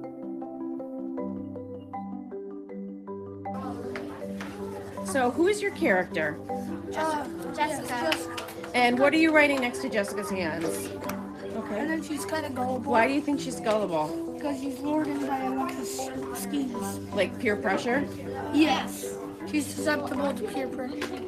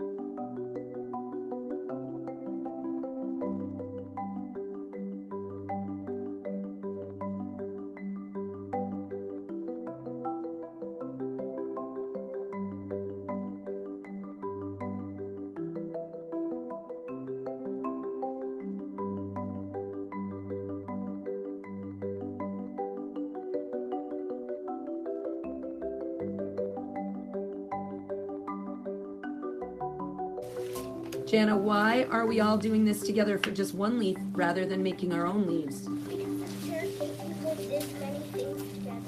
Awesome.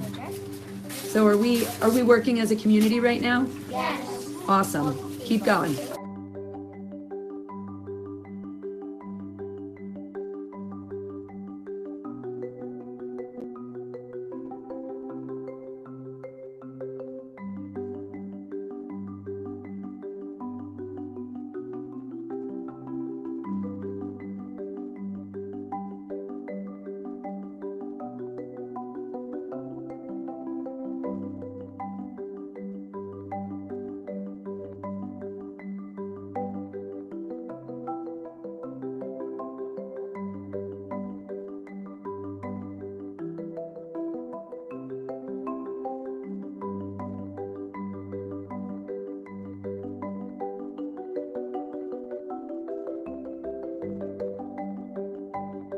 Hi, my name is Lexa Dockett, and the West Library has helped me a lot. I went to Mrs. Malizia to ask her because I was lost in my research. I didn't know where to start. I was a little bit overwhelmed. And she calmed me down. She helped me create a folder so I could remain organized throughout the whole process. And she also helped me find some online sources and some online articles that were really helpful, and then helped me out when I needed help citing those sources. Also, I just want to say that the library staff is always so welcoming. All of them are. And I feel so comfortable going into them and asking them for help. A lot of people in the library staff, they help me find books to help research my oral, not just Miss Malizia, like other people did too. And they always give me the nicest greeting when I come in for my study halls, and it makes me feel welcome there. So. School libraries are important because they have all sorts of different books. They're great for learning and researching topics. I love to go around the library and look for all sorts of different books. But when I can't find a book that I'm looking for, I like to ask the librarians. Going to the library is one of my favorite parts of the whole school day.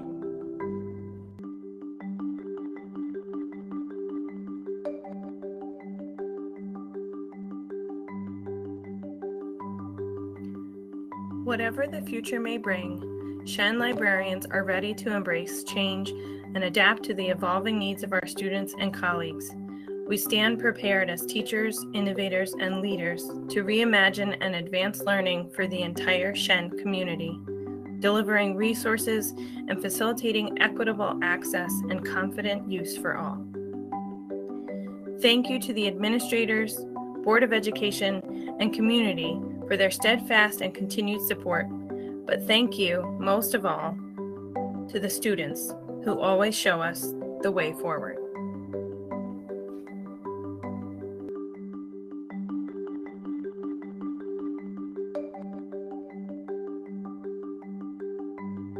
So those are some of the reasons why we love the library, and I just think it's a super special and important place where kids can learn, and not only learn, but also fall in love with reading for the rest of their life.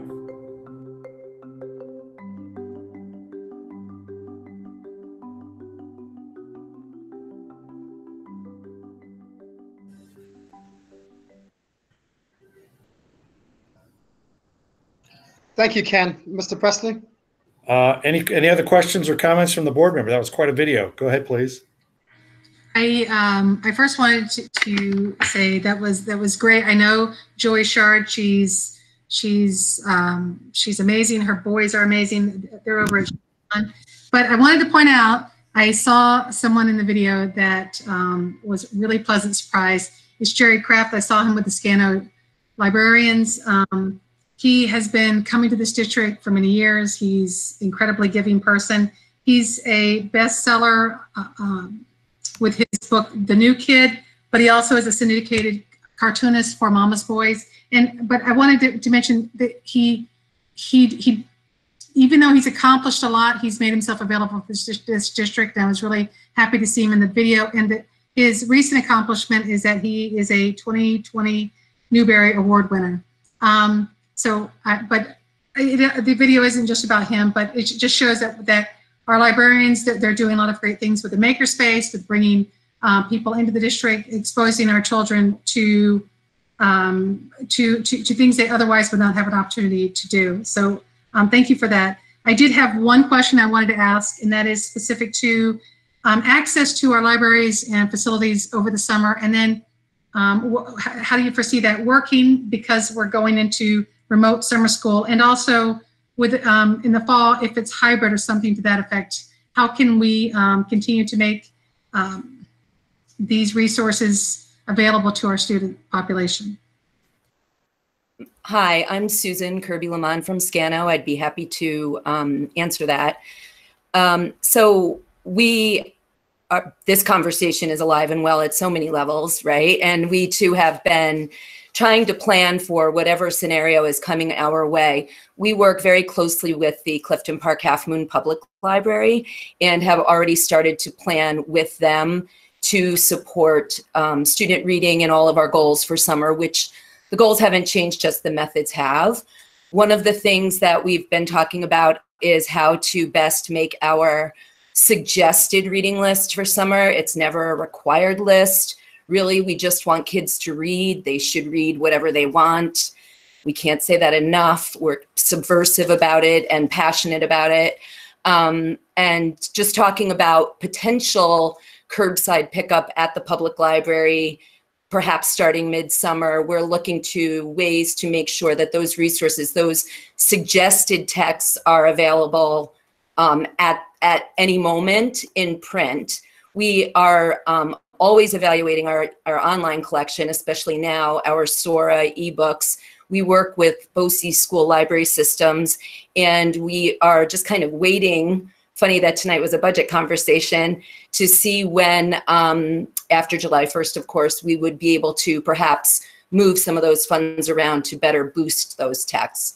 And we know how important the online collection is, not just because we're virtual and working remotely at this point in time, but also because we really are champions for equity and access for all of our kids. And many resources are in ebooks, and when you can make that print larger, all sorts of things that we can do to make the access points easier for children. Mr. Presley, thank you, Mrs. Lamont. Thank you, Mrs. Lamont. I appreciate that. Thank you for letting us present. You're welcome. Any other questions or comments from the board? Okay. Dr. Robinson, go ahead, please. Thank you, Mr. President. So our last presentation tonight, first of all, thank you very much for the board, your indulgence. Thank you very much for all our presenters. We have Dr. Wood, who will make a overview of some courses and textbooks from IPAC. And so I'm going to switch screens and allow Dr. Wood to transition to that presentation. Thank you. So throughout the year, teachers and administrators are working on making enhancements to the instructional program. There is an extensive process to propose new courses or significant shifts to existing courses and/or request the purchase of entirely new textbooks or instructional materials. The textbooks that I'm referring to in this case are the ones that serve as the backbone for the instructional program. And so as teachers and administrators work on making and proposing these program revisions, they fill out a number of documents, they do extensive research, and then eventually they present this to teachers and department members, and it eventually comes to IPAC as well. IPAC is our Instructional Program Advisory Council. They serve as a sounding board to these updates to courses, new courses, textbooks, instructional materials. And so I would like to thank IPAC members for their dedication to providing really high quality feedback. I have to say, when we take presentations and textbooks or whatever we're taking to IPAC, things get better as a result of the feedback from that group of folks. I also want to thank the teachers and administrators behind these proposals and adjustments, because it really does make a positive impact on our system overall. And we know that that's what we're about, is we are committed to continuous improvement. So the first is our forensic science. We have offered for many years a forensic science course at the high school. And recently have been hearing from students that, boy, they go on to college and they take a very similar course, many students, and it so happens that University at Albany offers a very similar course. A few of our teachers investigated, as did Jean Lorch, and they worked with the college to move forward in the steps required so that our Shenendehowa Forensic Science course can become, or is in the pipeline to become, accredited through the University at Albany. So students, once that becomes fully approved through the university, will be able to apply for college credit should they choose to. They don't have to when taking that forensic science, but we believe that that's a nice option for many students for the forensic science course. The second update that was presented or is moving forward in the pipeline for a change this year and presented to IPAC is the community-based work program. Our community-based work program has been offered in Shenendehowa for years and years. Students with special needs at the high school go out into the community and learn workforce readiness skills. You know, sometimes some fresh eyes and, you know, our teachers really thinking outside the box. They come up with really great enhancements. And for this one, the enhancement is to make it a credit-bearing course. It fits all the requirements of a credit-bearing course. It's one of those we step back and say, we don't know why we didn't do this before, aside from now that it fits into some of the graduation credentials for students. And so making the community-based work program a credit-bearing course makes a lot of sense to us, and certainly shows the respect to the students who are doing a lot of quality learning in these classes. Also presented to IPAC was the alternative schedule presentation, and that was one of the next steps in terms of moving the alternative schedule or block scheduling conversation 612 forward in the process. All along, we've talked about the fact that the implementation for the intention is to implement in the 2021-22 school year. And so IPAC heard a comprehensive presentation from the Alternative Scheduling Committee itself, the steps that have been taken over the last almost year and a half of the committee meeting, and what it would look like when operationalized conceptually at the high school. There were great questions, really good conversation surrounding the block schedule. And in general terms, IPAC supported the move to a block schedule. That work is not yet complete. We will continue to review the feedback from the middle school and high school faculty, because presentations have been made at both the middle school and high school faculty meetings, examining room utilization. We're going to be conducting a review of the contract and ensuring ongoing communications with students and families and teachers and the larger community as well. And we also have some new textbooks and instructional materials. The first one is a replacement to our existing Spanish textbooks, or it's really, many of them are hardly textbooks anymore, but online instructional materials. And so we will we've looked thoroughly at what was available, and the Spanish teachers in particular, task force of teachers, selected the SOMOS instructional materials. They were very thorough in their review and did even visit school districts in the region using the SOMOS instructional materials, and feel very confident that this document or these instructional materials really align with the world language standards that are going to be issued by the State Education Department in the next few years. Also was an ENL standalone program. So that's English as a new language.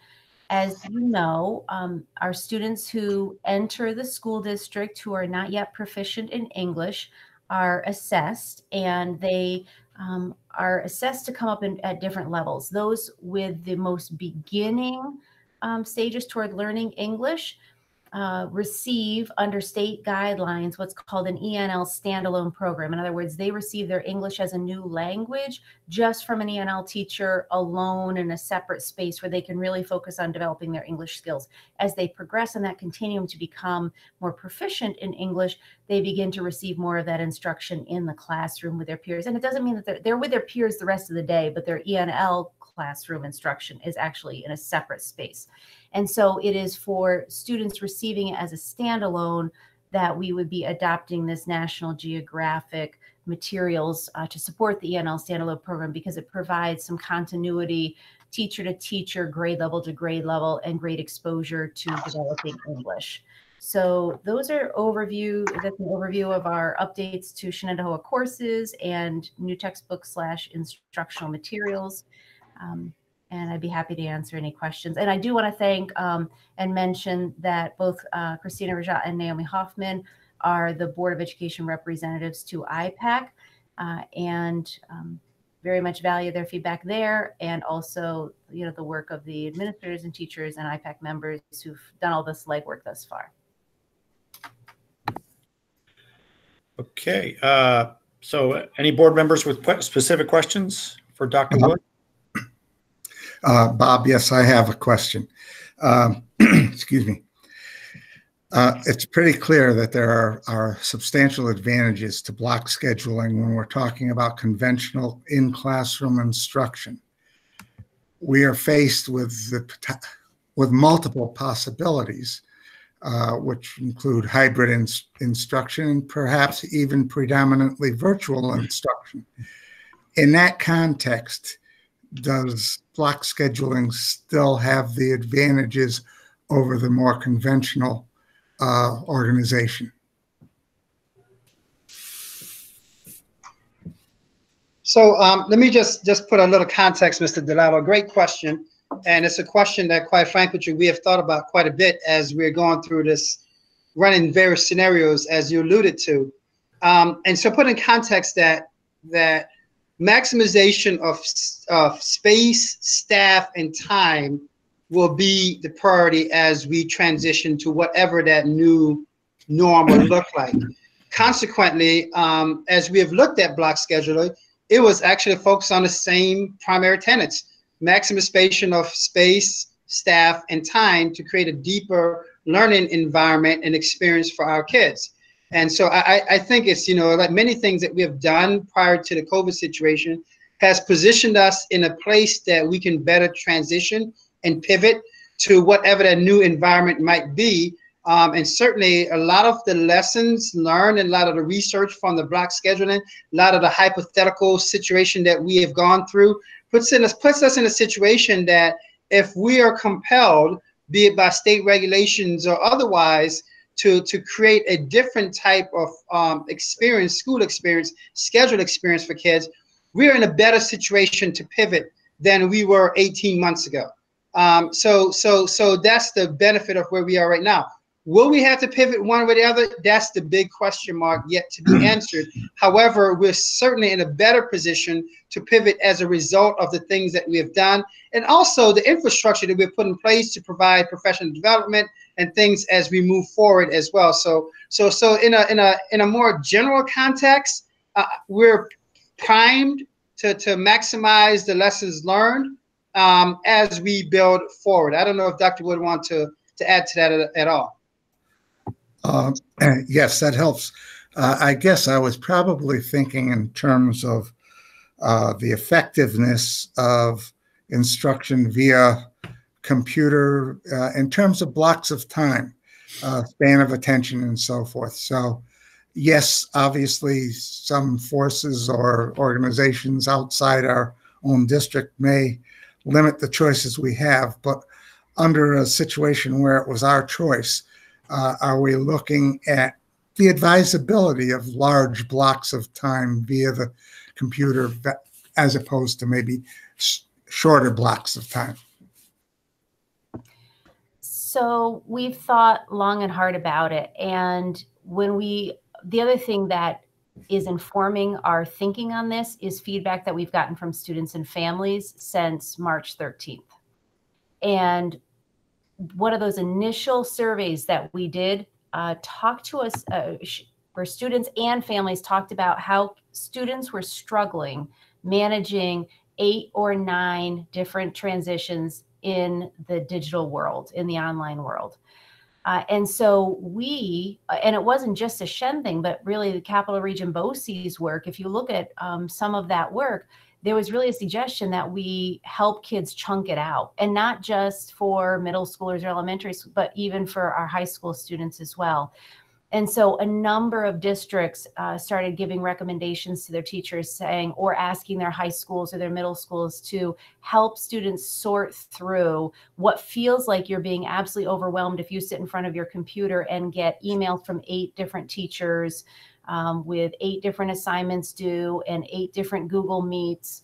It was too much. And so while there are certainly concerns about the longer class blocks online, of really greater concern was the number of transitions and the mental organization required to organize themselves across 8 classes every day, where the block would help streamline that.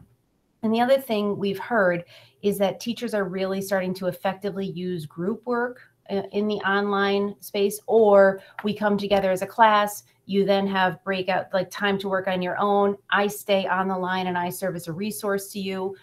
Then we come back together and reflect. So there are a number of ways to break up the block without having any student have to listen for an hour and a half straight to some sort of lecture. You know, that's definitely not a model we're looking to have in place.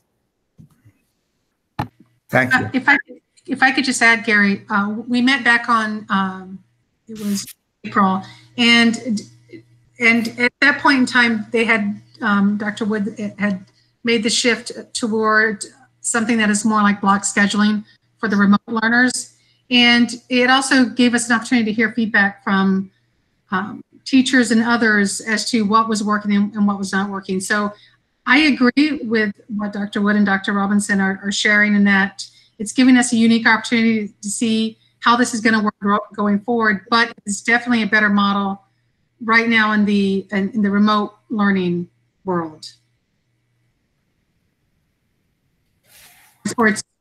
That's what we're seeing. I'm seeing it, you know, having a son here at home, but also with the other feedback that we're getting. Any other comments, questions on the presentation? If not, I think we're done. So we're done with the superintendent's comments. Let's switch over to action items. And can we put the agenda up, please? And we'll do that. Looking on a different sheet. So there are 2 items here. The first one is approval of chief inspector and election inspectors. So something we need to do for the budget. Can I have a motion to approve this one? Motion. I heard Mrs. Rajat first, Mrs. Hoffman second. Any comments or questions on the document? If not, all in favor, say aye and raise your hand. Aye. Aye. Do we have any nays? No nays. It carries. The ayes have it. And the second one is approval of textbooks, which we just saw. Can I have a motion to bring this one to the floor? Mrs. Hoffman first. Anybody second? Second. I second. Jot second. And so any comments or questions on the textbook part? No more comments or questions. So all in favor, raise your hand and say aye. Aye. Any nays? I hear no nays. Therefore, the motion passes. So at that point, we're done with the 2 action items. And I think fairly long meeting over online. Definitely time to pass on to another meeting. So can I have a motion for the adjournment? Yes. Mrs. Hoffman first. I heard Mr. Gilbert second. You said a big yes. And so all in favor to adjourn? Raise your hand. Say aye. Aye. Any nays? The ayes have it. Thank you very much and have a great day. Good night, all. Thank you. Good night, all. Good night.